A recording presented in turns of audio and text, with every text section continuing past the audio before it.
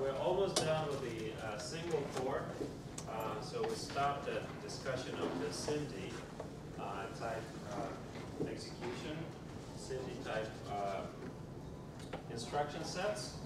There's special instruction sets for essentially processing multiple sets of data at the same time.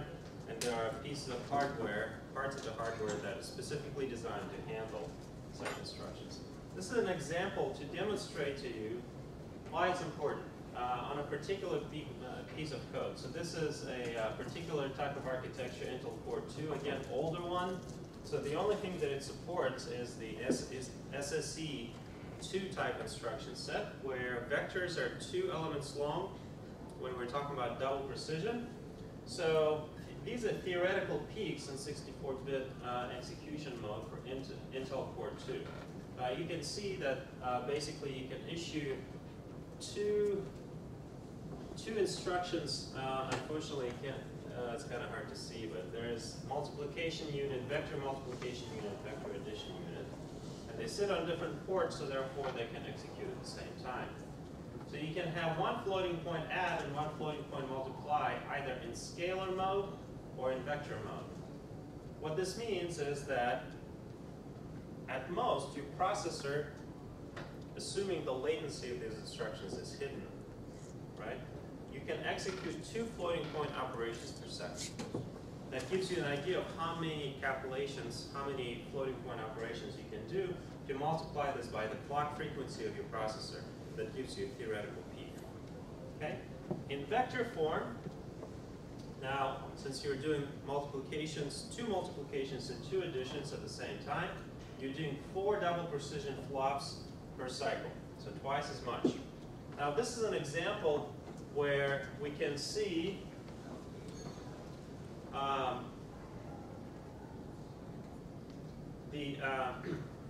a particular type algorithm maps onto the underlying hardware, and the underlying hardware limiting the maximum speed that that algorithm can achieve.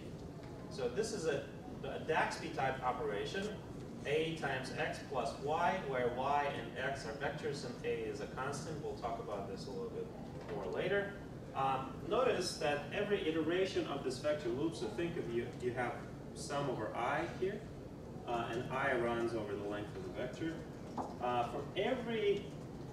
In order to perform a multiplication and addition, so every iteration of the loop, you can do 2 floating point operations, but you need to load 2 numbers into the registers, xy and yy.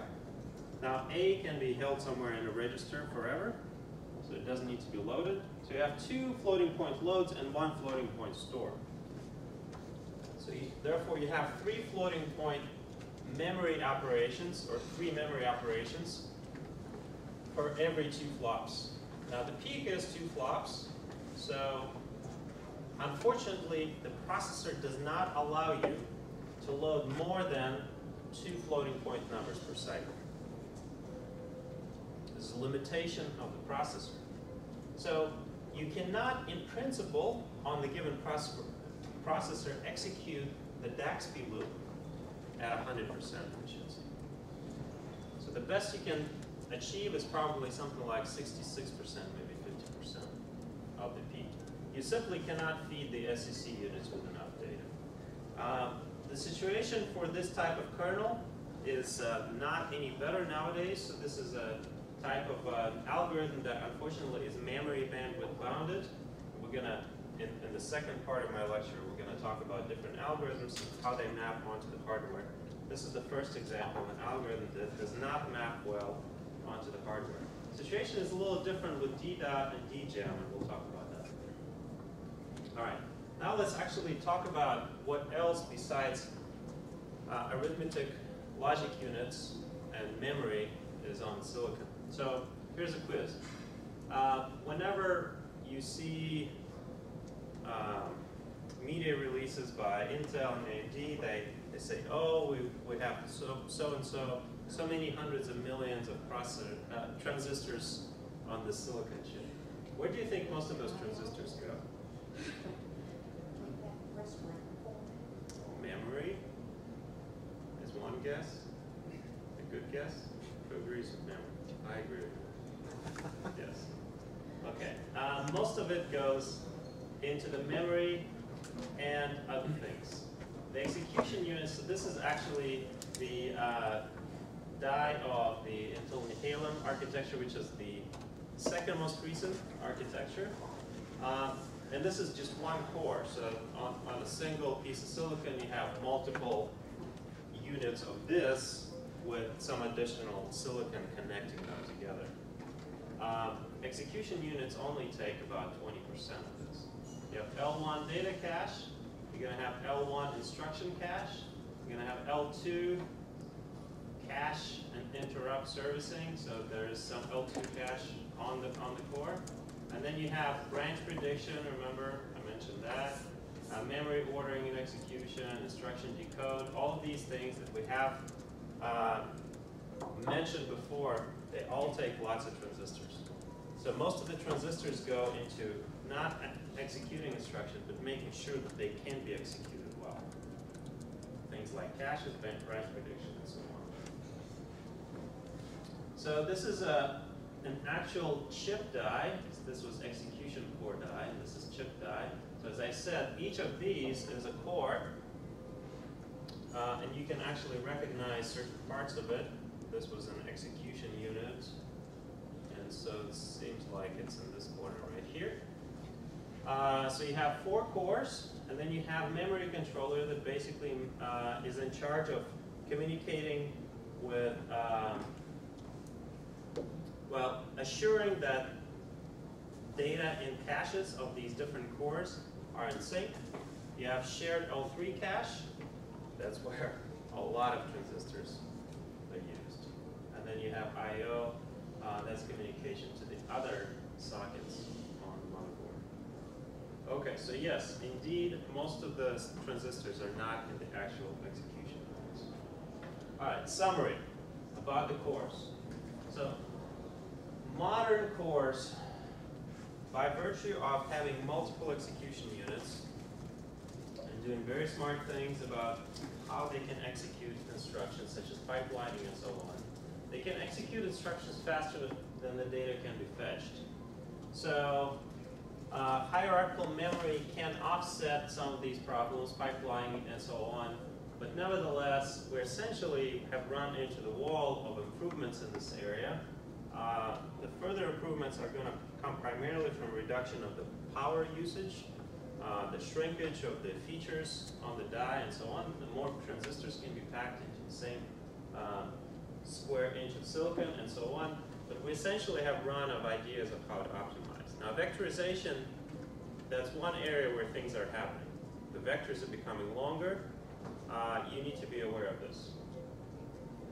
So therefore, since most scientific computation is not irreducibly similar, serial, parallelization, such as vectorization, simply cell parallelization, and then also going beyond that to multi-core parallelization, is our responsibility, but it can be done.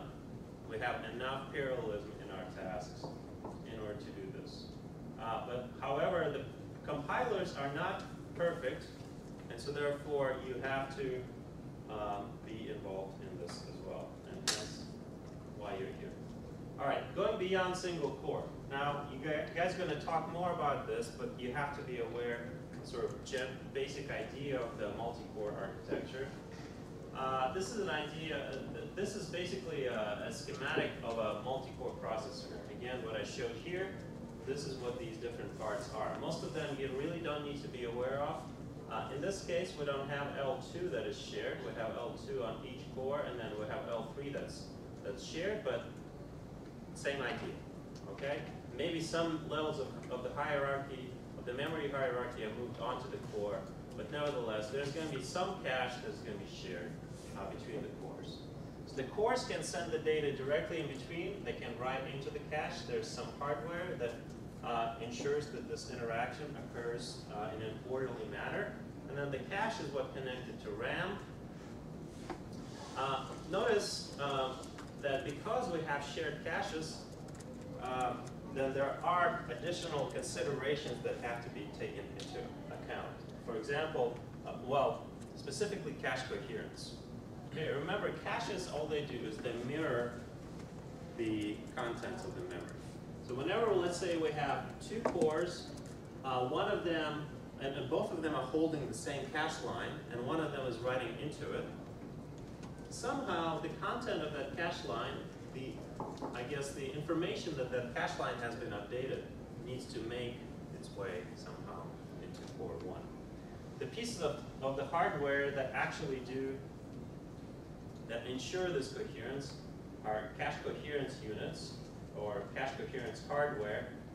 Again, these are mostly for Googling, okay, Googling terms. I'm not going to talk really about this, but the bottom line is this can be complicated, but it can affect your code. Okay, now multi-socket processors. So these are second to last generation. These are not the most recent. So since Nehalem, we have an additional Sandy Bridge and Ivy Bridge architecture, but the idea is similar. So you have, in this case, we have L1 and L2 caches that sit on each core, and then we have L3 that's shared between the cores. This is a 4-core example in this case. So each piece of silicon has 4 individual cores that share some infrastructure. And then, what happens to these cores? Well, these cores somehow are connected via this quick path interconnect in the case of Nehalem, or in Barcelona via hypertransport. That's basically a means of communicating to the other sockets. In Intel Sandy Bridge, the similar idea, the QPI, you have multiple links here, but the same idea applies. Here you have just more cores. Obviously, the number of cores is going to grow, likely to 16 and 32 and so on, and this complexity is going to continue increasing. Now notice what happens here is we have RAM that actually is directly connected to the socket. So what this means is that if you say have 64 gigabytes of RAM in your system, and it's a 2-socket system, and each socket has 8 cores, you don't have sort of uniform memory in your system anymore. As of now, the memory is going to be connected directly to the processor. And so therefore, if we have another processor here, in order for it to fetch the data from here, it has to travel through the QPI, the quick path interconnect. And so some parts of memory are going to be more easily accessible than others. We are in the NUMA world now. Okay, so this is sort of a big lie. The shared memory, when we call these things shared memory, the memory is not really shared. The reason it's called shared memory is it's technically shared in a more direct way than it would be, say, in a cluster. But really, it used to be shared when we had an individual memory controller that connected all different CPUs or all different sockets together. They all had to go through the same bottleneck. The reason now we have memory that's connected to individual sockets is this thing is not scalable. There's a single source, there's a single bottleneck in the system. So now we have RAM attached to each socket, and this is a modern architecture, 4-socket platform, for example, and therefore this is a non-uniform memory access architecture. We have different amounts of time reading from this core, this RAM versus this RAM versus this RAM, and so on. Okay, so don't assume that shared memory is easier to program. No, it's not. You really do have to be aware of things like that. Now, a little bit about GPUs. What are the GPUs? You'll learn more about them later on. Think of them as basically massively multi-core machines with much wider SIMD units than you normally are dealing with, plus programming model is very different. So that all of these things combined make them quite a bit more difficult to program. How many more cores are we talking about? So when I say massively many cores, if you read literature from NVIDIA, then they will say we have, let's say, 500 cores on this piece of silicon. Well, it's not really true. What they call cores are not really cores. Realistically, the way to view this is they can have up to, say, 32 cores or maybe more. Intel Xeon Phi, for example, has on the order of 50 cores. And each of those cores has really wide SIMD units. So in other words, there are instructions that can act on up to 16 sets of data at the same time.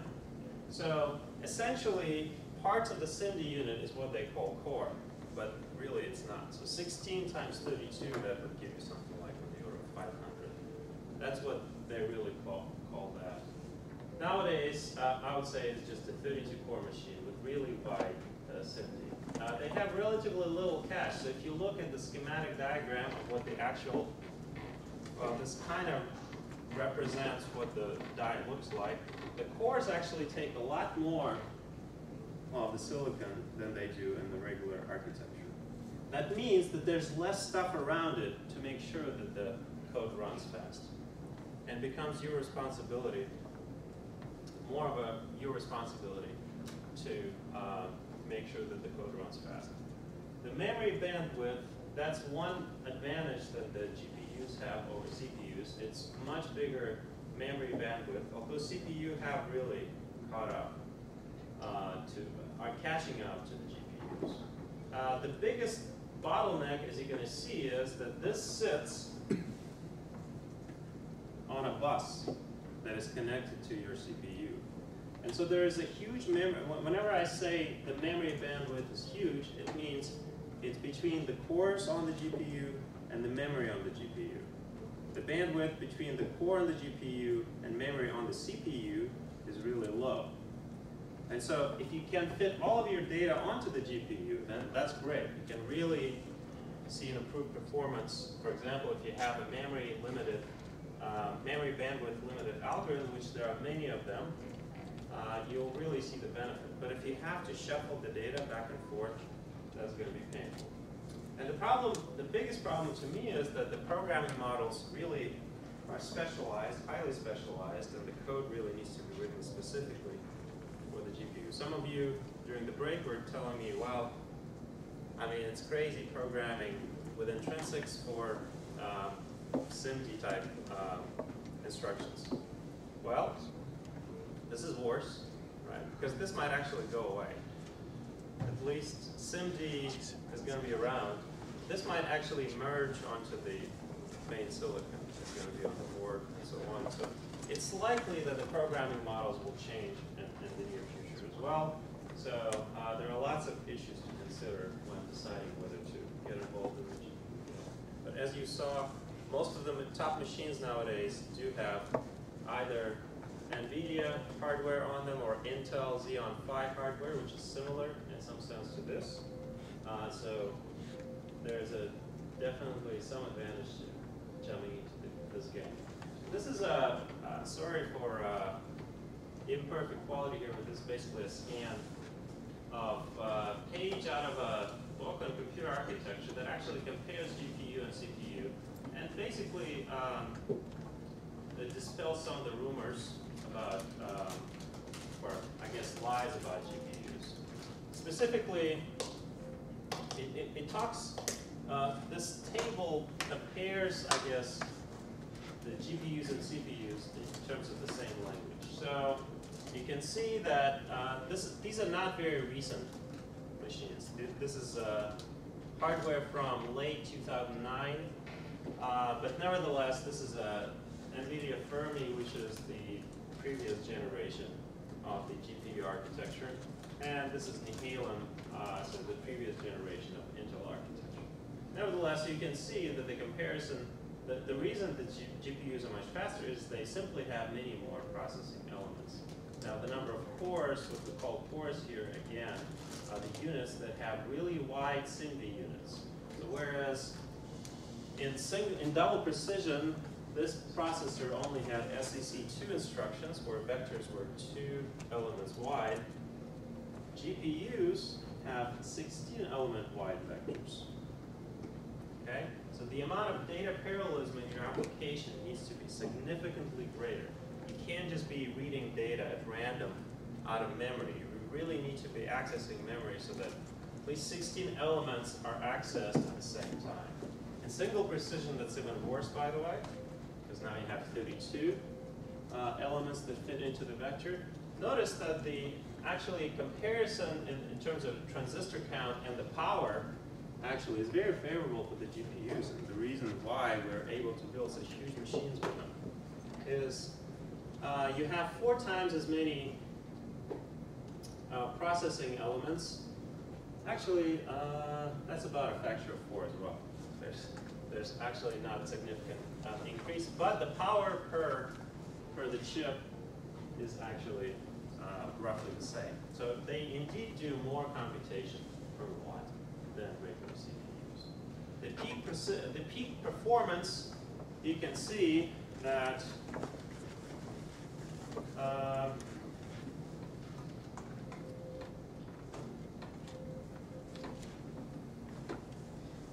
if you do regular code without fuse, multiply, adds, you have 4 times as many cores, and you actually can do 5 times as much work in double precision. So it's actually not out of the ordinary. There's really nothing magical about what GPUs do. It's just simply having many more cores. And you do have to do more work in order to fill those really long, much longer, much wider vectors with them. Okay, so the peak is indeed much higher, but not significantly so. Okay, let me get back to this slide when we talk about algorithms. This just shows that it's much easier because of the much higher memory bandwidth. You actually can run algorithms that conventional CPUs cannot run very, very well. On the GPU, it's much easier to get to the peak speed. We'll see that when we talk about vector algorithms. Distributed memory multiprocessors. That's the last thing I'm going to mention. Basically, now that you have a node and it's got really lots of cores in it and some complicated hierarchy of memory, how do you increase the number of cores in a machine? Well, you run out. You basically have to just physically connect them together. Stack them up into a rack, and then stack racks together and connect them using some sort of an interconnect, which is basically just a network. Now think of each node essentially as an individual machine. They're all connected by some means, but each node has its own cores, it has its own memory, and so therefore, in order to express a computation that spans multiple nodes, you really have to deal with the idea that now you have memory that is basically not directly accessible from one node to another, and so on. So programming this machine is going to be significantly different, and you're going to be dealing with a programming model called message passing interface, which is very different from the way we program individual nodes. A little bit about, well, interconnect networks. There are many of them, and I'm not going to mention primarily because I'm not really sure what will need to be mentioned. Maybe multidimensional torus or something like that. These are very primitive networks. The modern networks on the machines typically involve some sort of a high-dimensional torus network that connects the nodes. Okay, so just a little bit about technologies. So you guys have probably heard about the InfiniBand. It's not really that different from the technology that links up your laptops in this room. They all connected to a switch somewhere, a wireless switch in this case. And it's probably not gigabit Ethernet. If you connected directly to the wall, then you would have gigabit Ethernet, and that's pretty much commodity technology at this point. Extremely cheap, and every computer, including laptop, includes a gigabit Ethernet card. I remember we used to actually buy them separately. But the reason it's not appropriate for high-performance computing is its latency and the bandwidth. They're pretty small. So, latency is large and the bandwidth is small. So, remember I mentioned for the GPU, the bandwidth from the memory to the processor is, say, 100 gigabytes per second. Well, this is 3 orders of magnitude less, right? So, it's a huge hit. It's like going from memory to disk. the same order of magnitude. Latency is also large. Remember, I was talking about latencies of instructions within the processor being on the order of, let's say, between 1 and 50 or something like that. It's clock cycles. Well, here we're talking about microseconds. So how many clock ticks is a microsecond?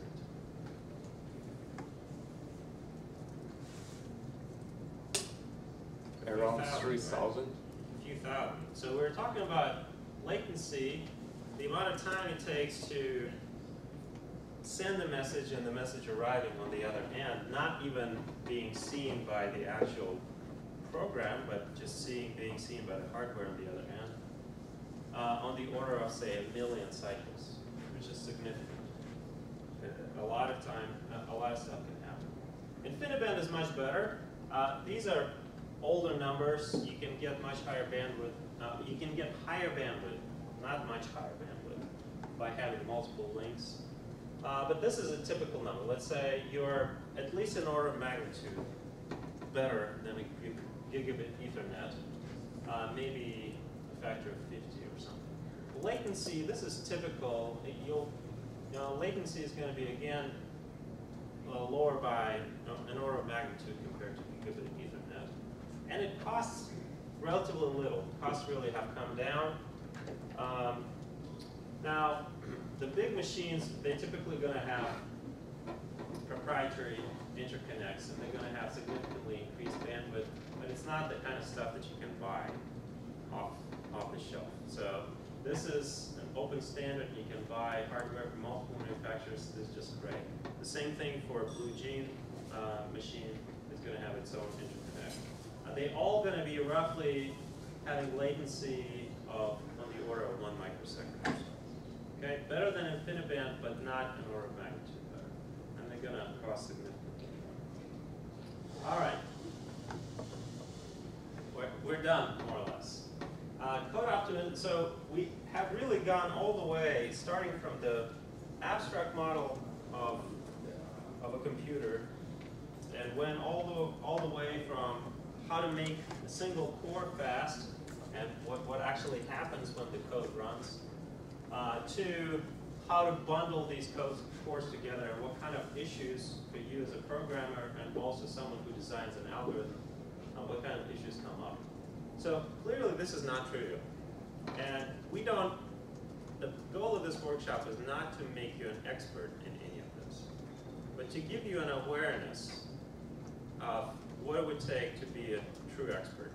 And it will take many years, but you need to start early.